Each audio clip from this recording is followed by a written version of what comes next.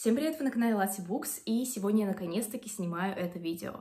Видео об Олимпиаде. Я долго собиралась это сделать, потому что нелегко было собрать всю информацию, вспомнить все свои эмоции, потому что Олимпиада — это как будто отдельный этап моей жизни, очень крутой, но очень сложный. Вообще-то я не эксперт в этой теме, я за всю свою жизнь участвовала только в одной Олимпиаде и только по одному предмету. Но так как в 10 классе я стала призером заключительного этапа, я решила, что какой-то опыт у меня есть, и, возможно, кому-то будет полезно об этом узнать. Так что сегодня будет цельное видео, где я расскажу, что такое Всеросу по литературе, как она устроена, что она дает, а также расскажу о своей истории и подготовке. Если вам это интересно, оставайтесь. И начнем, пожалуй, с общей информации об Олимпиадах. В России Олимпиады делятся на два типа. Это перечневые Олимпиады, которые устраивают отдельные университеты, например, МГУ, ВШЭ. И второй тип — это Всероссийская Олимпиада школьников, которая проводится каждый год в 4 этапах. Это самая главная, самая масштабная Олимпиада, которая дает льготы буквально в каждый вуз России. Я не участвовала в перечных Олимпиадах, поэтому сегодня речь пойдет о ВСОШ. ВСОШ по литературе проходит в 4 этапах. Это школьный этап, муниципальный, региональный и заключительный. На первый этап вы можете записаться в своей школе в начале учебного года. Он обычно пишется прямо в вашей школе. Если ты набираешь достаточное количество баллов, нужное для прохода дальше, ты проходишь на муниципальный этап. А региональный этап пишется уже в другой школе, там все строго, там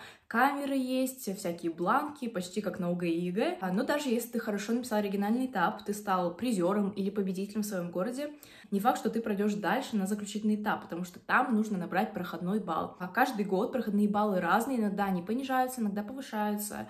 Но только по проходному баллу ты узнаешь, что проходишь на последний этап. И тут уже все совсем серьезно, потому что заключительный этап — это масштабное событие, которое проводится в выбранном городе. Например, литература проводилась в Москве. Ты летишь туда с людьми, которые также прошли из твоего города, а может, летишь один, по-разному бывает. Вы заселяетесь в отеле или куда-то там, неделю живете, общаетесь, пишете 3 тура, трясетесь из-за результатов, ходите на экскурсии. Не только ты пишешь испытания, там еще и развлекательная программа, и классные люди. Так что недели, которые я провела на заключительных этапах, были почти что лучшими в моей жизни. Итак, вы поняли, у нас есть 4 этапа с возрастающей сложностью. Теперь поговорим конкретно о литературе и о заданиях. До заключительного этапа все проходит одинаково. Вам дается 5 часов, чтобы написать Олимпиаду. Первое задание самое важное, потому что оно дает 70 баллов из 100, это анализ текста.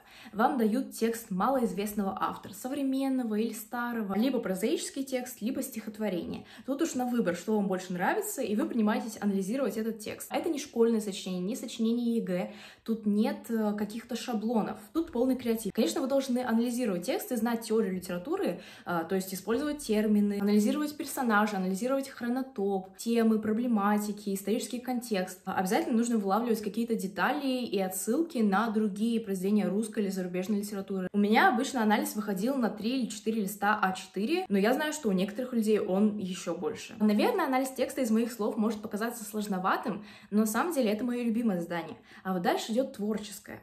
В отличие от анализа, вы не знаете, что вам там попадется. Это полный рандом. Задания очень разные, но обычно они включают какие-то другие виды искусств, не только литературу, что-то связанное с картинами, постановками театральными, музеями. Для творческого задания надо расширять кругозор. Ну и уметь выкручиваться из непредсказуемых ситуаций. И на региональном этапе также есть тест. Всего 10 или 15 баллов он дает. Вопросы довольно сложные, там и даты могут спросить, и факты биографии писателей, и какие-то мелкие детали из произведений. Но иногда можно угадать, и я, в принципе, всегда тест решала правильно. Ну вот и все, 3 задания. Может казаться сложным, но на самом деле надо просто пробовать. Теперь расскажу вам мою историю, как я стала призером, как я участвовала во всех этапах. Я даже не знаю, с чего начать, потому что 2 года я была помешана на Олимпиаде. Ну ладно, я прихожу в 9 класс, я любила читать фэнтези, зарубежную литературу, но не русскую классику.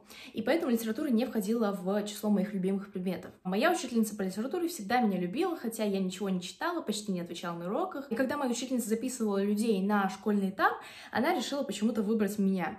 Хотя я до этого ни разу в своей жизни не участвовала в Олимпиадах. Я даже не знала о существовании ВСОШ. Я пошла на этот этап просто, потому что учительница попросила. Но когда я пошла на муниципальный этап и начала читать в интернете, что такое ВСОШ, у меня уже разыгрался азарт. А я прошла на региональный этап, написала его. Тут приходят проходные баллы, и проходной балл для 9 класса 90 баллов. Угадайте, сколько было у меня? Тоже 90. То есть я просто тютелька в тютельку. Я была в шоке, я не знала, чего дальше ожидать. Я подумала, надо, наверное, готовиться как-то.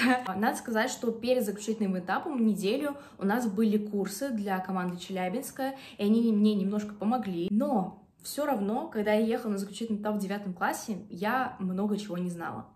Из всей школьной программы я читала только 5 книг. Еще я не отличала ям Подхорея.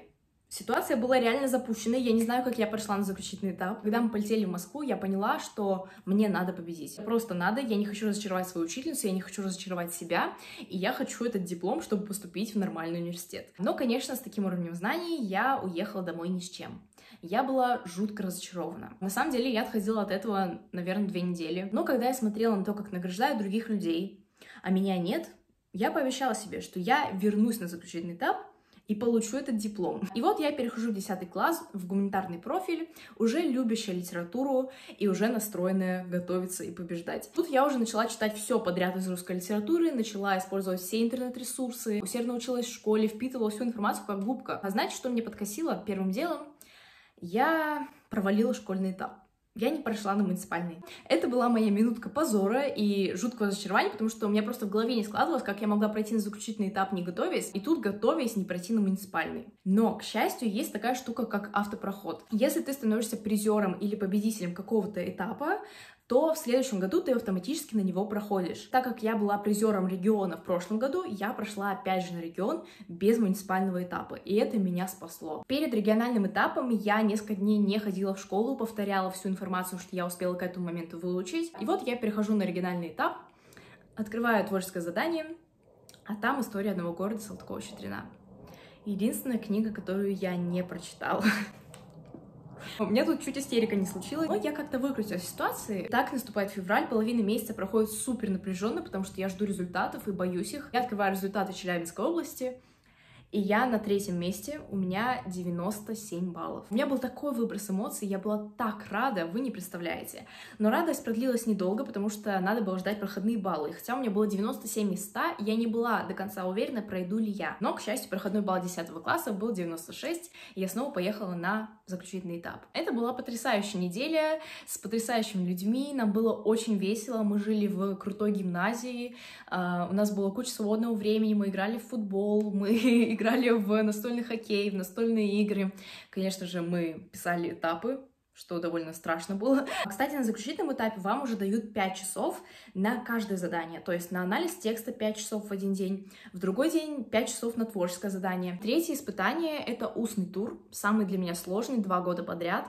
Я на нем немножко проваливаюсь. Когда этапы прошли, меня просто начало трясти, потому что я понимала, либо я сейчас получаю свой диплом, либо я больше никогда не буду участвовать в Олимпиадах, потому что они меня сильно травмировали. Я сижу на награждении, зовут людей на сцену по алфавиту, я замираю, следующая буква «З», моя фамилия, и «З» пропускают. У меня катятся слезы, я не понимаю, что происходит, но тут оказывается, что почему-то на середине списка жюри решили идти не по алфавиту. И меня все-таки вызывают на сцену, и я получаю свой диплом призера. Надо упомянуть, что призовых мест на заключительном этапе в СОЖ довольно много, не 3. Человек по 40-50 от каждой параллели. Это действительно большой шанс, если ты уже прошел на заключительный этап, но самое сложное туда попасть. Наверное, месяц у меня была эйфория от победы. Потом я немножко выгорела, и мне вообще не хотелось ни читать, ни что-то учить.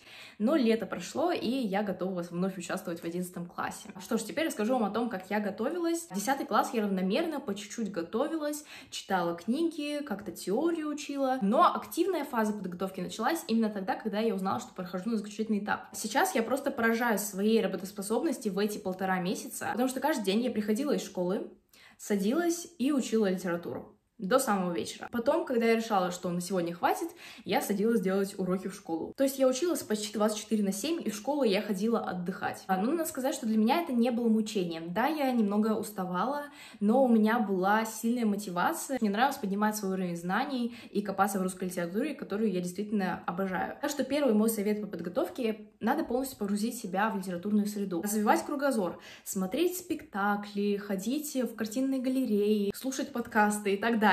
Просто живите своей лучшей культурной жизнью. Второй совет, конечно же, нужно прочитать всю школьную программу и желательно выходить за ее рамки. И зарубежную литературу тоже неплохо освоить, там, вечные сюжеты, пьесы Шекспира, Фауста, Дон Кихота. Я вела тетрадку, куда записывала все, что я читаю, также имена героев, какой-то исторический контекст и что важно в этом произведении. Конечно же, база, без которой не обходится ни один олимпиадник по литературе, Это «Игры сухих». И у него есть вот такой вот замечательный трехтомник по теории литературы. Для 9 класса нужно прочитать вот этот красненький от Слоуполка Игоря до Лермонтова. В 10 классе я штудировала оранжевый, он у меня весь исписан, весь в стикерах, весь помятый, просто ужасно. В 11 классе самый толстый вот такой вот фиолетовый томик. К нему я еще не притрагивалась. Третий совет — это пользоваться интернет-ресурсами разнообразными, потому что сейчас очень много информации именно в интернете, и поделюсь с вами моими ресурсами. Сайт «Полка» со статьями о разных книгах. Ну, например, вы прочитали «Войну и мир»,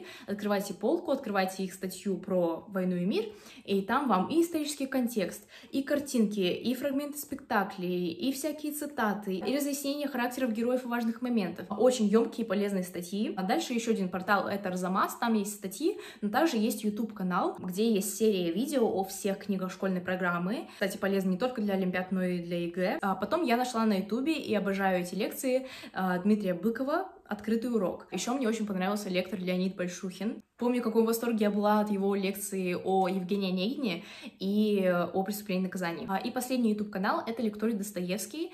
Там много разных лекций, но мои любимчики — это серия видео «Автор за 22 минуты». Например, Пушкин за 22 минуты или Лермонтов. Там краткая и биография, и всякие портреты, и картинки, и интересные факты, и о книгах тоже рассказывается. Все эти ресурсы я очень-очень советую, но, конечно, есть еще и многие другие. Также в интернете сейчас появляется все больше и больше курсов по подготовке к Олимпиадам, и я такие курсы покупала у стертых калачей. Там тоже было довольно много информации, там я сдавала домашние работы, писала анализ, который проверяли. Последний совет — читайте работы победителей и призеров прошлых лет. Не только заключительного этапа, но и вашей области, потому что вам на региональном этапе в первую очередь нужно угодить жюри в вашей области. И в работах победителей прошлых лет вы можете откопать какие-то фишки или стратегии анализа, которые вам очень-очень помогут. Наверное, на этом все. Я надеюсь, что не слишком заболталась. Подытожим тем, что Олимпиады — это, конечно, потрясающая штука, но не надо на них полагаться 100%. Олимпиада — это 50% знаний и 50% удачи, креативности, умения подстраиваться по ситуацию. Однако, когда ты проходишь этап за этапом и в конце концов получаешь диплом в СОЖ или какой-то перечень Олимпиады, тебе становится так хорошо на душе, такое облегчение, такая уверенность в себе появляется. Так что я советую участвовать в Олимпиадах, особенно если вы не в 11 классе, а в 8, в 9. Кстати, я забыла упомянуть, что диплом Олимпиад действует 4 года. И если вы, допустим, выиграете в СОЖ в 9 классе, то вы можете поступить по диплому вашего 9 класса. Ну и да, вы на канале Лати Букс. Я надеюсь, что это видео вам понравилось, оно было полезным, что я вас вдохновила, возможно, впервые поучаствовать в Олимпиаде по литературе. Если это так, я очень рада и искренне желаю вам удачи. На моем примере видно, что можно прийти с нулевым уровнем знаний и внезапно оказаться на заключительном этапе. Так что дерзайте. И всем пока-пока!